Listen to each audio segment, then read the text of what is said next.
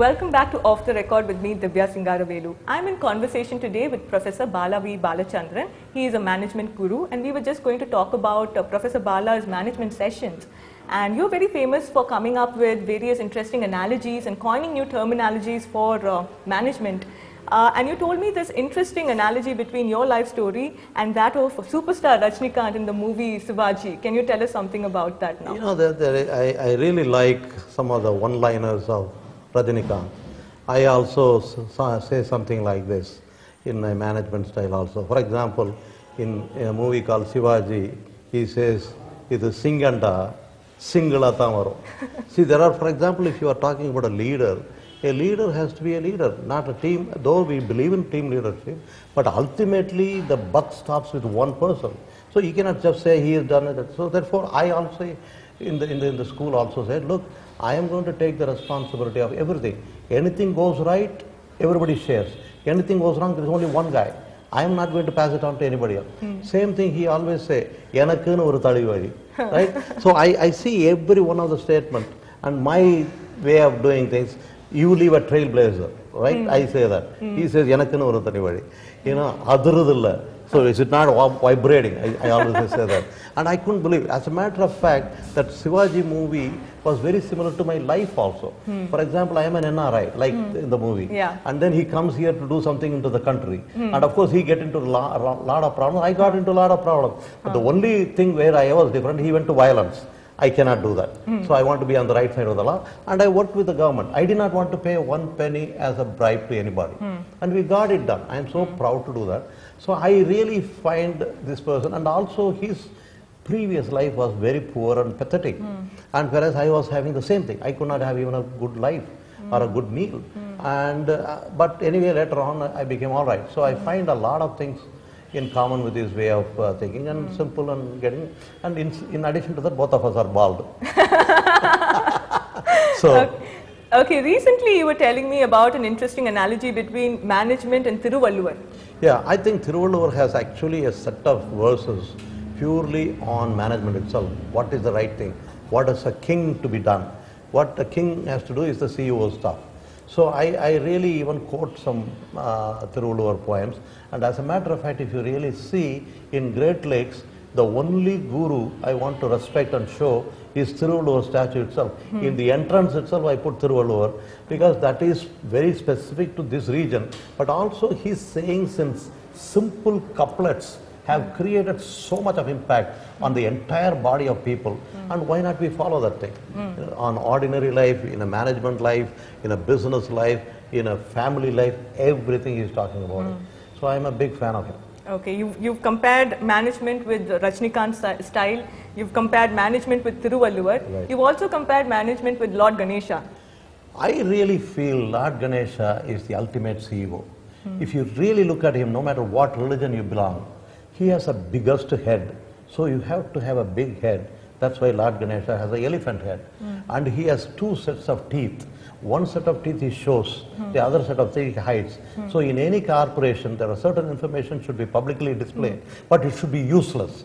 For example, the tusk that he has got, and the tusk is useless for eating anything. That is a dandam. And also, whereas the teeth which is useful for eating, he closes it up.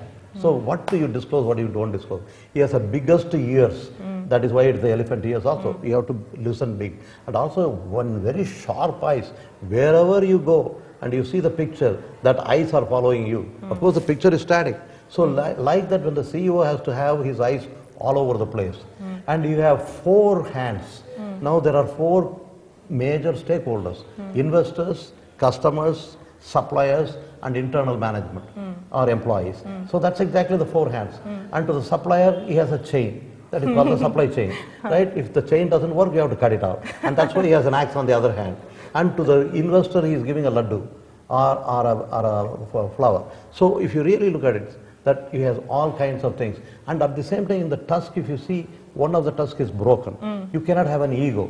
I always say that in the long run, you go, I go. Why ego in between? So Ganesh is saying, if you have ego, that is death. So therefore, why do you want to have? That's why he has broken that thing. You're not only famous for bringing across Indian mythology and management together, but you also come up with various terminologies that you have coined it yourself, like co-opetition, and just in the beginning of the show, you had said globality. Yeah, right. So can you talk to us, how do you come up with such terminologies? See, the point is the world has changed. The traditional values and thinking in the management in the previous decade and previous millennium, people talk about discounted cash flows and time value of money. Correct. Time value of money was there. But in these days, time is important. So I created a term called money value of time. Value of time. If you don't do it today, what is the opportunity cost to you for tomorrow?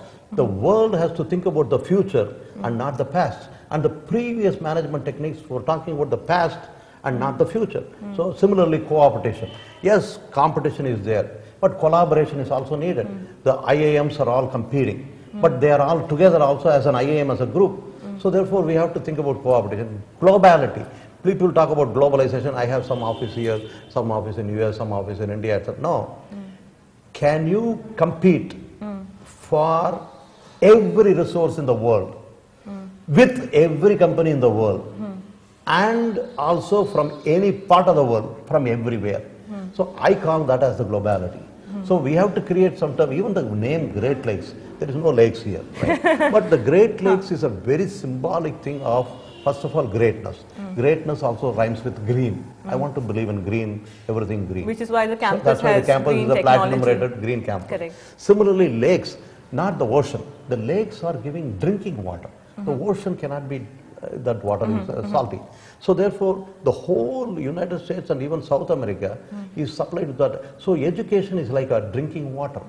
So I want people to drink the knowledge as an education and then take it. So therefore, I created that. But at the same time, the people were from the Great Lakes area. So Okay. And one last question before we move on to the next segment. You had worked on a case study on the Satyam scandal. Correct. When something similar happened in the US with the Enron company, the company was shut doors, right? But then in India, we were somehow, made to bring the company back into business and continue business with existing clients and retain employees. So how was your experience working on that case study? Can you tell us some insights about that? It was a phenomenal study. I am actually comparing Enron. Fraud is common everywhere, any part of the country, in any culture. So what is the commonness between the fraud in WorldCom, Enron and all those stuff, and at the same time Satyam and other things? I was working with Ministry of Corporate Affairs. There is a guy by name Mr. Premchand Gupta who also came to Great Lakes. He has a delicate story. The Satyam episode has come. It is clear. Now, according to the rules, the ministry has to get a report from Hyderabad, from the Ministry of Corporate Affairs people, and then only he can take an action. All right, that will take at least 2 months. Whereas if he doesn't interfere, it will be like a fiasco on Enron, and the whole employees and all the customers will run away.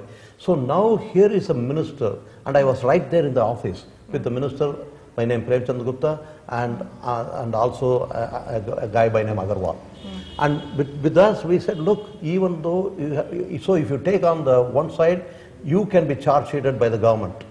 That, you have taken it to quick action, and unless you are clearly told that you have to wait for their report. But if he doesn't take the quick action, that is all, again, money value of time, the whole company. So I told him, look, let you be crucified by doing the right thing right.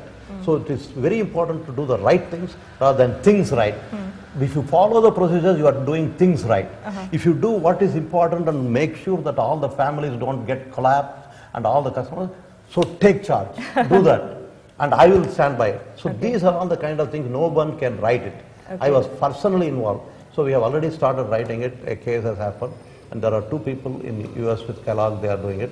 Some students from Great Lakes, so we're putting together and a book will be coming in addition to cases. Okay, doing the right things right. We are in conversation with Professor Bala Balachandran. Stay tuned to Off the Record as we discuss with him his future plans for his education in India.